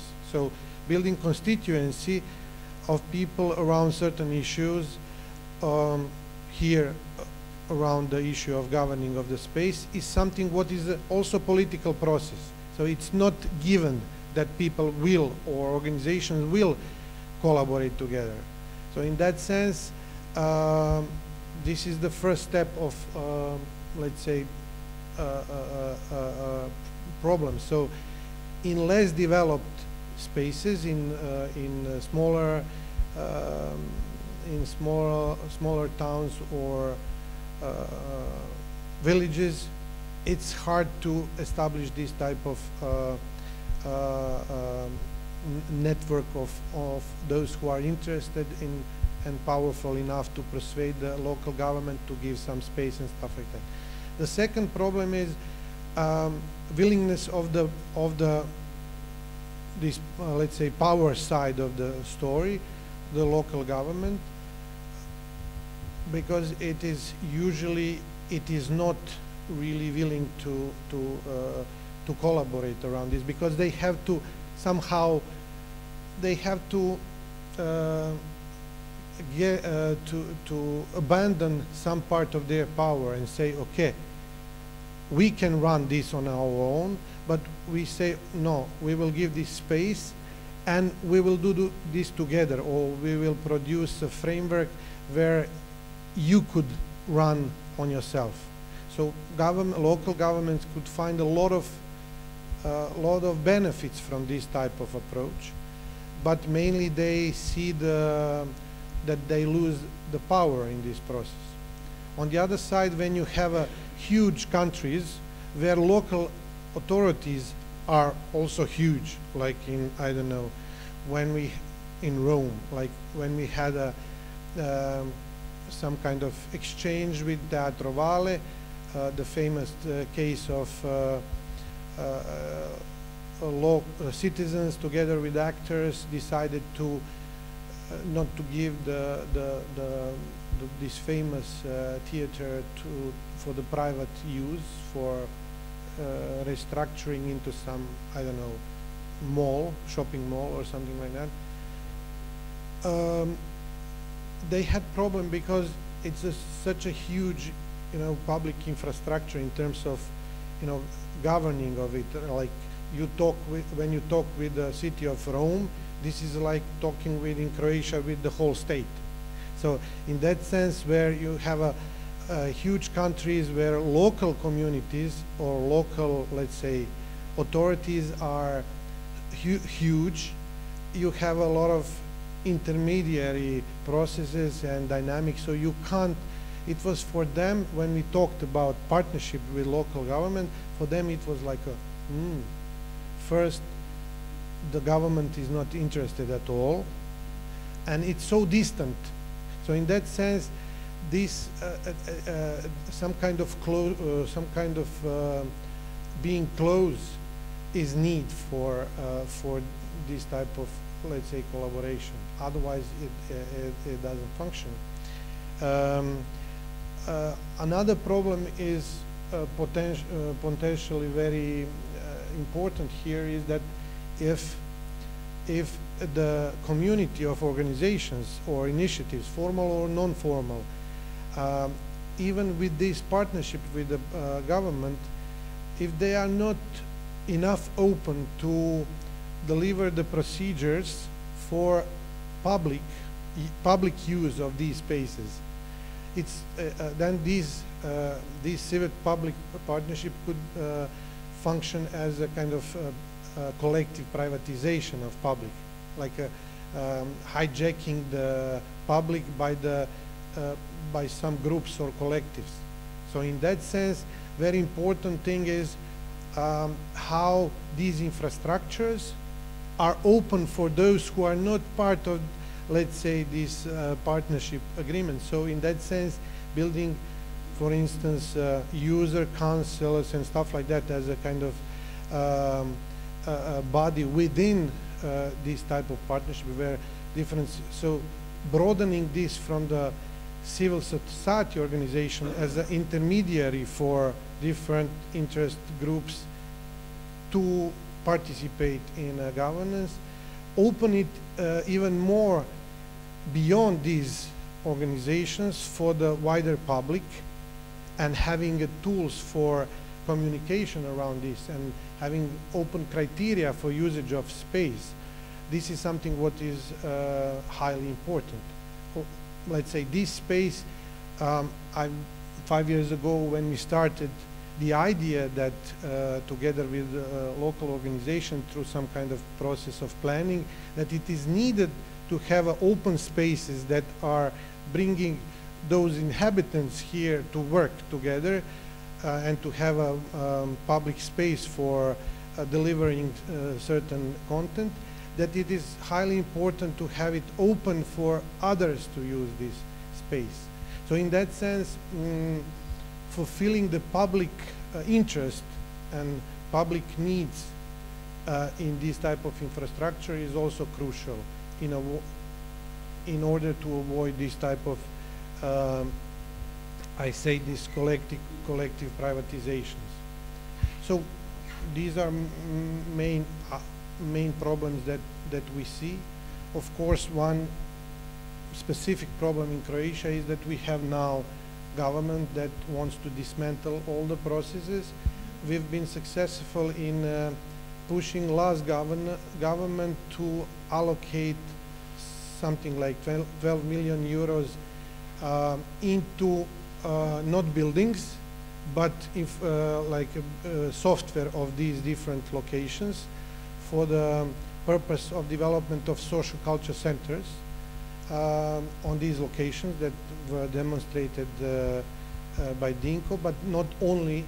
These are like examples, but the idea was to have 10 to 20 different different spaces where where existing or there is seen that demanding this type of partnership is something of interest for financing through this European Social Fund sources. But as I said, the whole problem here is that you need a kind of let's say large portion of social capital between the all stakeholders, let's say, who should participate in this. And when you have a alienating government, when you have a dispersal within the civil society, it's not functioning. So I would say the basic problem with this model is that it's too advanced for the situation if there is no enough trust and the process of collaboration on all of these levels. Okay, thanks. I am aware, and I was aware, that we are very late and that we have to close for today.